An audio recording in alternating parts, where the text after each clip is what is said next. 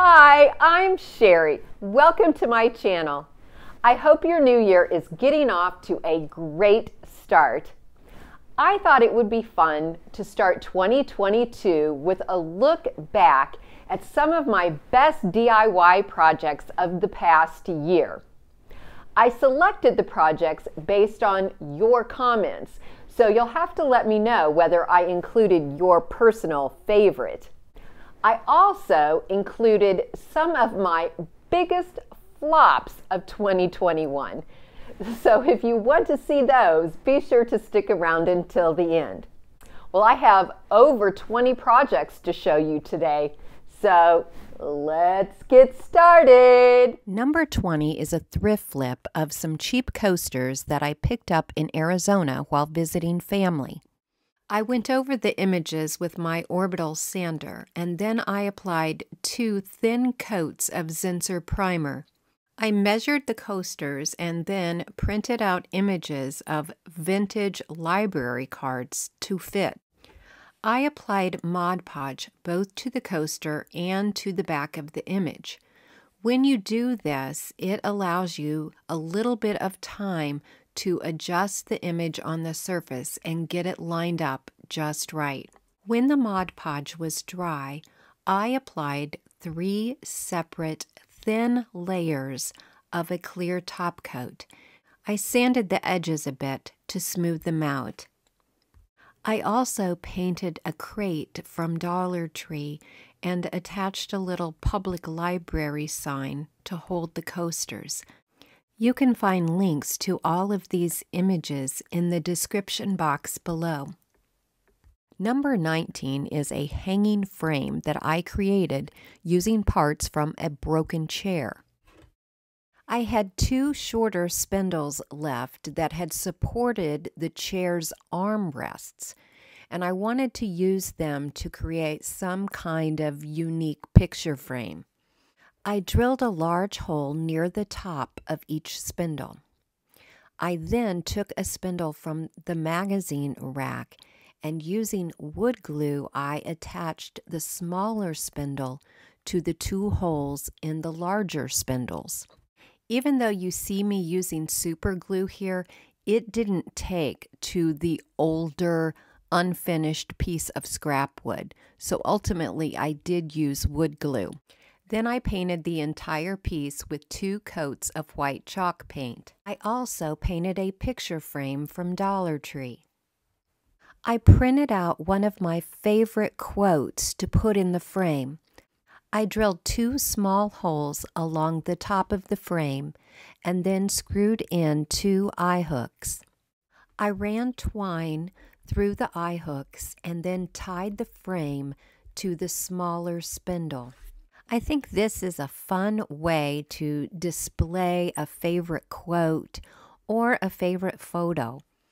I'm going to have to hunt down some more spindles because I really want to make another one of these and paint it green so I can put it in my kitchen. Number 18 is a unique way to hide your remote controls or other coffee table clutter. Let's make a book out of an old box. This one happens to be a jewelry box that I purchased for a couple dollars at Goodwill. First, I removed all of the hardware, and then I painted it with 2 coats of ivory chalk paint. I wanted my book to be the Canterbury Tales, the book that was the inspiration for the name of this channel.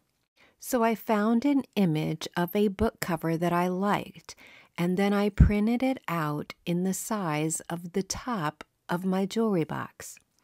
I took pictures of the sides of an old book that I had, and then printed these images out to fit the sides of the jewelry box. I decoupaged the sides onto the box first and let the Mod Podge dry. When the Mod Podge was thoroughly dry, I went along all of the edges with a utility knife to cut off the extra paper. I also cut along the bottom edge of the lid on all 3 sides so the box would actually open again. Then I decoupaged my book cover to the top of the box, putting Mod Podge on both the jewelry box and on the piece of paper. I had to splice several images together to create a book spine image that was wide enough to cover the back of my box. When the Mod Podge was thoroughly dry and all the edges trimmed, I went over the entire box with another coat of Mod Podge. I know these book storage boxes are easy to find in stores, but I like mine better. It's more realistic looking and it's personalized. Number 17 was inspired by something I saw at the silos in Waco, Texas. I absolutely fell in love with these framed preserved florals at Magnolia, but there was no way I was going to spend $300 or even $200 on one. So I cut some flowers from my yard. I pressed them between sheets of parchment paper. I pressed down with the iron and held it for 15 seconds, and then moved to a new spot and held that for 15 seconds. And I just kept repeating that process until I felt like the flowers were completely dried out. I found 2 matching frames at Goodwill for under $3 each that had that vintage look that I was going for. I pulled out the cardboard and the print, and then I flipped the print over so that the white side was facing up. I cut out a cheap piece of cotton fabric that I had, just slightly larger than the piece of cardboard. I folded the fabric around the edges of the cardboard and held it in place using glue stick. I cut small strips of black electrical tape to hold down the flowers and to give it that vintage botanical look. I printed out these vintage botanical labels, which I'll have linked in my description box. I attached those with glue stick as well. Before framing, I needed to vacuum up some of the crumbs that were coming off of the plant. I used brown paper tape to hold the cardboard in place, and I reattached the brown paper that I had cut off initially. So I will not be selling these in my booth because I absolutely love how these turned out.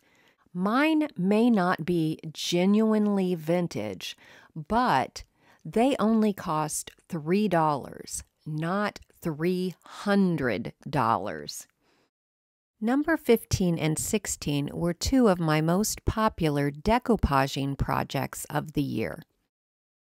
Before spray painting the ceramic rabbit, I covered its eyes with painter's tape and used an X-Acto knife to cut around the edges. Bullseye Spray Primer is amazing. It covers just about everything in just one coat. I decided to use paper napkins to decoupage the ceramic canister and the rabbit.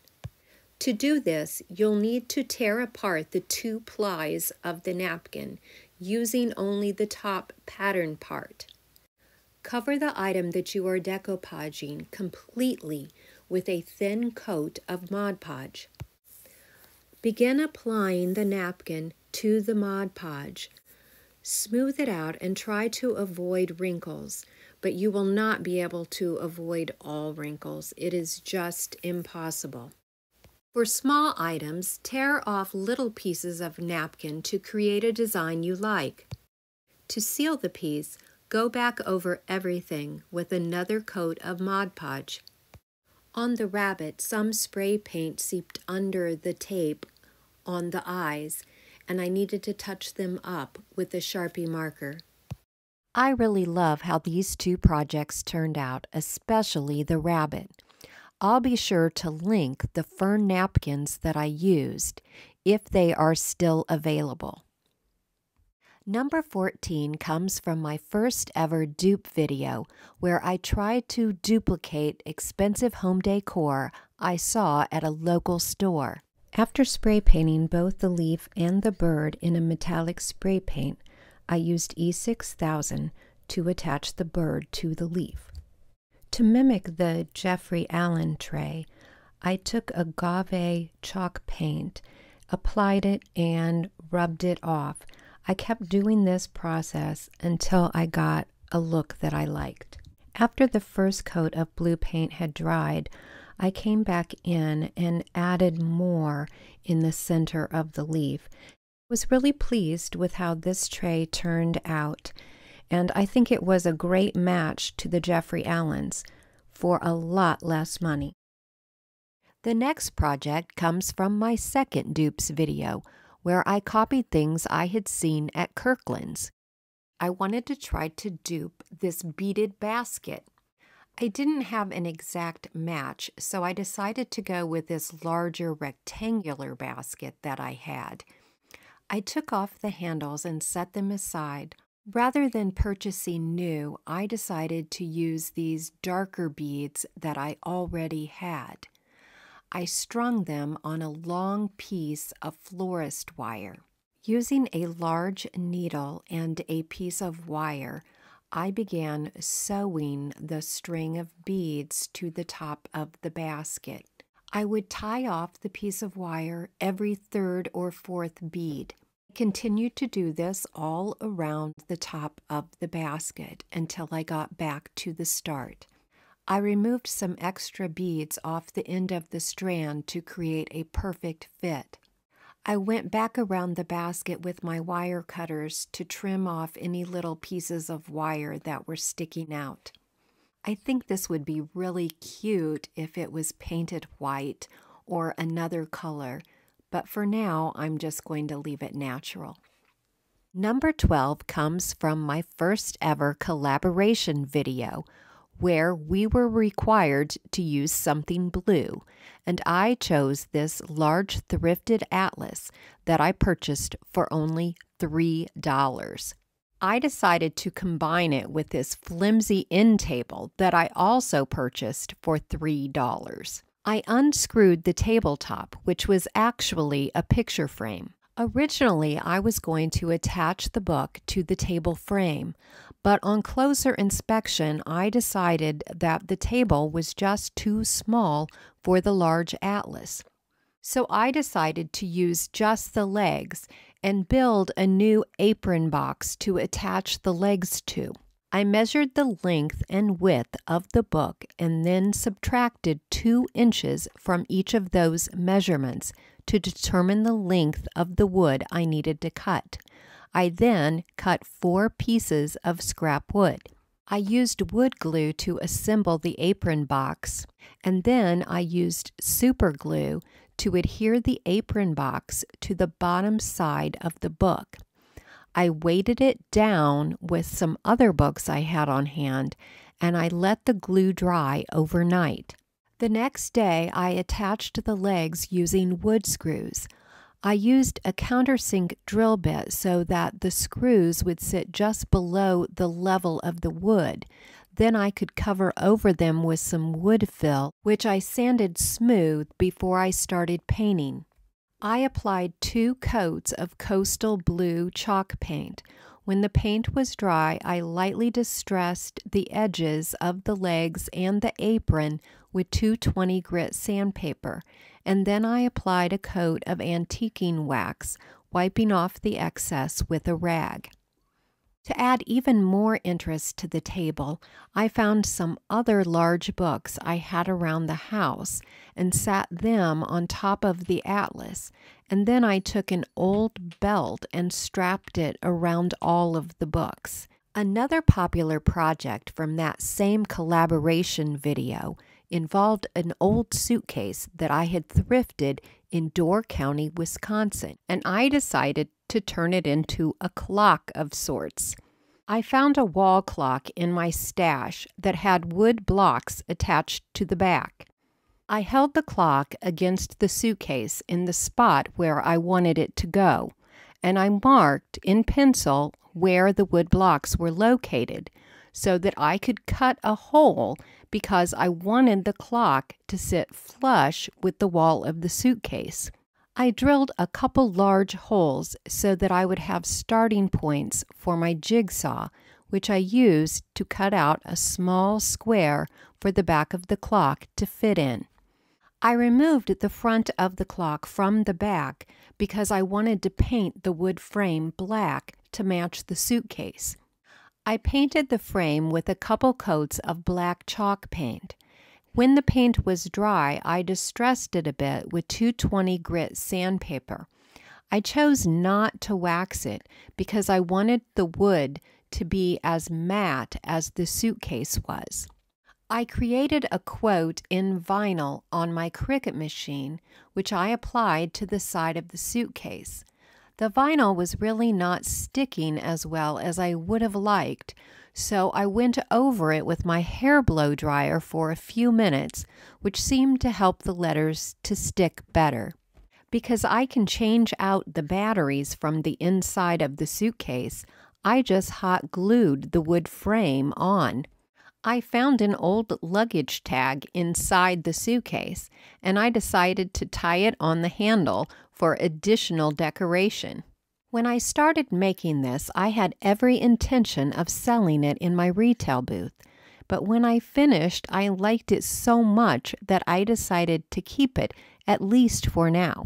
Number 10 on the list was a fun little project involving a gumball machine. To begin, remove the large screw at the top of the gumball machine. Remove the lid, the glass globe, and all the inner plastic pieces. At this point, the base will also slide off. I filled the base with hard styrofoam and a variety of succulents purchased at Walmart and Dollar Tree. I then covered the styrofoam with some reindeer moss.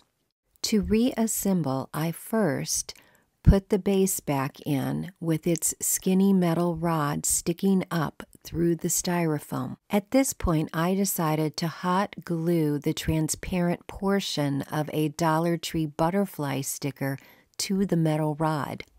I replaced the glass globe and the lid with its plastic insert, and then I tightened the top screw. To add some extra whimsy, I hot glued some succulents to appear as if they were growing out of both the coin slot and the gumball dispenser area. I think the gumball terrarium is a fun element in my library, which otherwise looks very serious. My projects involving clay in my first Magnolia Dupes video come in at number 9 on the list. Using oven-baked clay, I created 4 handful-sized balls of clay. I then rolled out each ball using an old glass vase as my roller. For 2 of the coasters, I used real flowers from my yard, and for 2 of the coasters, I used plastic plants.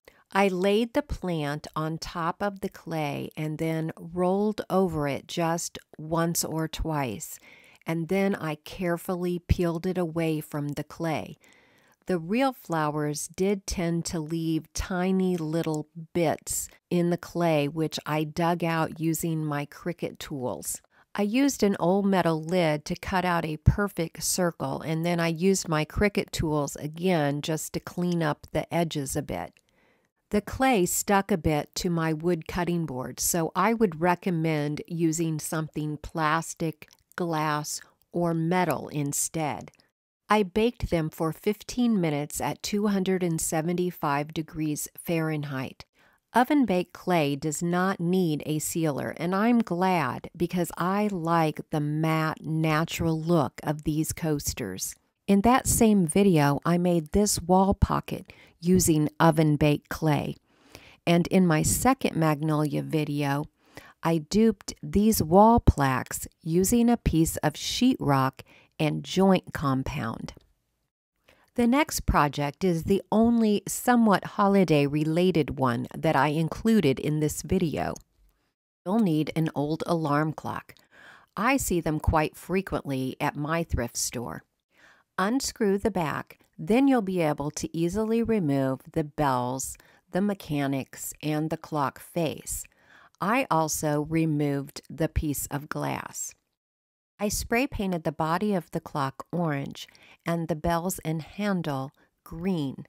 I cut a new back plate for the clock out of a piece of scrap cardboard, and then I covered it with a piece of scrapbook paper, attaching it with glue stick. I went around the inner edge of the clock with hot glue to attach the piece of cardboard. Then I hot glued a small piece of styrofoam on the inside bottom of the clock. I attached some small pieces of skewer sticks to some Dollar Tree velvet pumpkins and stuck them in the styrofoam. I cut some stems off of another little floral bush that I had and stuck those in, and then added some Spanish moss to fill in any empty spots. As a final touch, I added a little wooden mouse that I had in my stash. I added a little gingham bow, and I was done. This cost me less than $5 total, and I think it turned out super cute. I'm definitely going to be looking for more alarm clocks at the thrift store. In my video on uses for old picture frames, the smallest frame that I used also happened to be one of the most popular. For this project, you'll need a small frame, a small piece of fabric, and a little pillow stuffing. Center your fabric and then your stuffing over your frame. Begin pushing the fabric and the stuffing through the opening in the frame until you create a nice sized bubble on the front side of the frame. Fold the extra fabric over onto the stuffing and hot glue it in place. Trim off any excess fabric as needed. Then take the cardboard backing from the frame and hot glue it back into place. Now you have a pincushion that is cute enough to leave sitting out on a shelf all the time. Number 6 is another frame from that same video. For the next project, you're going to need a large branch or piece of driftwood. Find an empty frame and use a pencil to mark where you would like the piece of wood to go. I used my jigsaw to remove this piece of frame. You didn't see that coming, did you? Paint your frame in a tone of brown or green paint. Lightly distress it if you like, but don't apply wax. You'll see why in a minute. Use wood glue or super glue to attach the piece of wood to the opening in your frame. Sometimes sanding where the wood is going to touch the frame will help it to stick better. I added additional super glue along the edges to make sure that it stayed attached. Cut some wire tape to add some extra interest to the frame. I believe I got this tape at Hobby Lobby. Form the tape over and into the shape of your piece of wood, cutting it if necessary.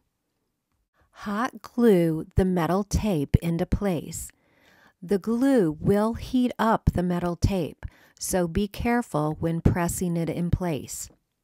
Hot glue metal tape to all 4 sides of the front of your frame. Clean up any hot glue that's squished out from under the tape, and then paint the tape the same color as your frame. Distress it a bit and then apply a coat of antiquing wax, dabbing off the extra wax.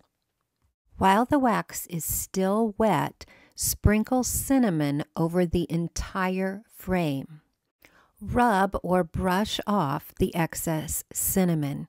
You can apply a second coat of cinnamon if you want an even crustier, rustier look. I printed out an image of an oak tree and attached that to the top corner of the frame. Number 5 involves one of my most popular ideas, repurposing old electrical lights. Originally, I was just going to refinish the wood on this $4 Lazy Susan. But then I thought it might make a nice tabletop for this old wood lamp I had. I started by cutting off the cord, and then I removed the large bolt on the underside and just continued to remove things to gut the entire lamp. There were 2 holes in the base of the lamp that I filled with the Loctite putty. The putty dry for a few hours. I painted the lamp with 2 separate coats of white chalk paint. I used my orbital sander to sand down the putty patches on the base, and then painted it with 2 coats of the white chalk paint. I found a dowel rod that I could sand down a bit to fit into the hole at the base of the lamp. I put a little bit of construction adhesive on it and then hammered it in place. I used a handsaw to cut off the excess dowel rod. I drilled a pilot hole for a screw. I then applied some construction adhesive and reattached the brass base of the lamp, including the concrete insert that you find in the base of many lamps. I distressed the lamp using a medium grit sandpaper, and then I applied a paste wax to seal and protect the chalk paint. I removed the base of the Lazy Susan and saved it for another project. Using my orbital sander, I sanded the top piece down to the bare wood.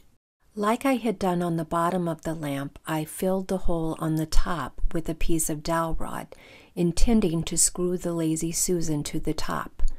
But instead, I decided just to use wood glue to attach the 2 pieces together. I weighted it down and let it dry overnight. I applied a coat of paste wax and then decided it might look better with a little bit of antiquing wax. I wiped the majority of it off, leaving just a little bit behind. To protect the surface of the wood round, I applied a coat of water-based polyacrylic. This seals the wood and protects against liquid spills. Number 4 also involved gutting an electrical light fixture, this time a large chandelier. I bought this large chandelier at the Habitat Restore for $35, and I'm going to turn it into a planter.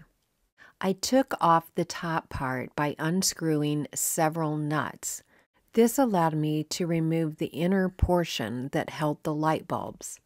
I reassembled the top section, and on the underside, instead of returning the nut, I used the finial from the ceiling cover so that I would have a circle on which to hang a basket. I took it outside and gave it a couple coats of the black spray paint with the rust protection, and then it was ready for a giant fern. I think it makes a very interesting planter. I also made a wind chime and a light with citronella candles using the leftover chandelier parts. Number 3 also involves a light, only this time I didn't remove the electrical wiring. After seeing me upcycle a glass lamp like this in a recent video, a friend thought I might like to have another one. After sealing it in a garbage sack, I broke off all of the glass and threw it away. I cleaned it really well and gave it 2 coats of matte black spray paint. Be sure to tape off the socket and the cord before you start painting. Pull the socket cover out of its base. You may need to use a screwdriver to loosen it up a bit. You will see 2 screws holding down wires. Loosen them up a bit and pull out the wires. You can now slide off any other parts that are on the metal rod. Using a drill bit just slightly larger than the metal rod of the lamp, drill a hole in the center of several books. Because it stuck out a bit, I sanded down the edges of the hole on each side. The number of books you'll need will depend on the length of that metal rod. I added one book at a time until I reached the height that I needed. I played around with the sizes and the colors of the books to create a stack of books that I found visually pleasing. For my last book, I printed out this image of Canterbury Cathedral and decoupaged it to the cover of an old thesaurus. This is the only book cover that you can fully see on the lamp. Return any lamp parts that you slid off the metal rod earlier. The last piece should be the harp holder, and then you tighten the nut to hold all of these pieces in place.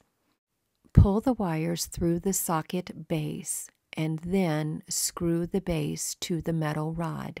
Wrap the wires around the socket screws and then tighten them. Replace the socket cover. Push the socket back into the base while simultaneously gently pulling on the cord from the base of the lamp. Reattach the harp if your lampshade requires one.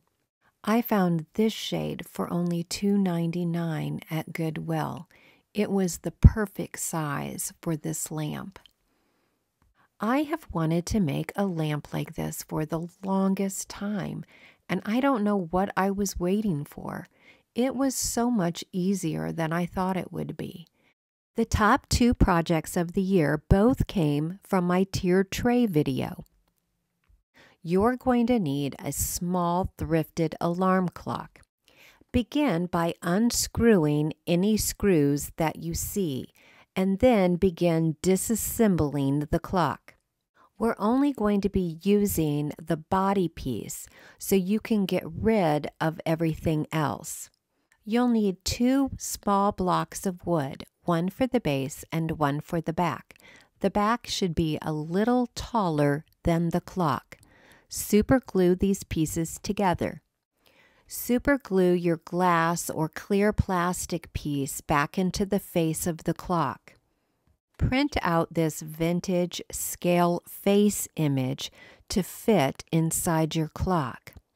Place it in against the glass, and then I used a little hot glue around the edges to hold it in place. Super glue 2 small wood blocks to the back wood block, and then glue a large metal lid from a canister to the 2 small blocks. Cover the glass clock face with some painter's tape, and then give it a couple coats of black spray paint. When the paint was dry, I decided to distress it a bit with some sandpaper. The super glue spray accelerator actually caused some discoloration of my plastic clock face, but I didn't mind because I thought it added to the vintage appearance of the scale. And now my best DIY project of 2021. For the next project, I cut up a couple old paperback books into smaller rectangles using my miter saw. If you don't have a miter saw, you can cut your books with scissors or a utility knife. It just takes a little longer. If you use a miter saw, you'll probably want to sand down the frayed edges a bit. To create covers for my 3 miniature books, I cut some blank pages out of another old book to print my images on. I taped the pages to a piece of cardstock, and then I selected the images I wanted to use. The New York Public Library has an endless selection of book images. I'll link the ones I used in the description box below. After cutting out the images, I applied a thin coat of Mod Podge to the back of each image and then adhered them to the top of each miniature book. Smooth out any wrinkles and trim up the edges as needed. I wouldn't recommend applying a top coat of Mod Podge as the paper is likely to wrinkle and it's just not really needed. Style your books however you like. I tied mine together using some ivory lace from Dollar Tree. These turned out even better than I hoped. I don't think you can tell that these are not the actual books they appear to be.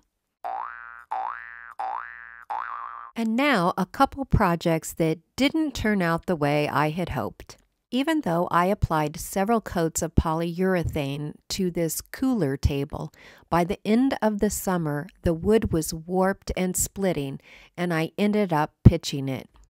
Many of you thought the hot glue I used to attach the fringe to my patio umbrella would not hold up to the heat of summer, but let me tell you, that Gorilla hot glue is a wonder. My umbrella still looked perfect when I packed it away for the winter. Although my first Magnolia Dupes video is my most watched video of the year, it also contains what I consider my biggest flop. I saw these beautiful woven light pendants at Magnolia and thought that I could reproduce them using a lampshade and some yarn. I spent hour upon hour slaving over that lampshade, and I absolutely hated the end result. In fact, I disliked it so much that I threw it away. I hope you saw your favorite project in today's video. But if you didn't, I would love to know what it is. Well, that's all for today. I've got a good old-fashioned thrift flip planned for next Tuesday, so I hope you'll come back then. Bye-bye for now.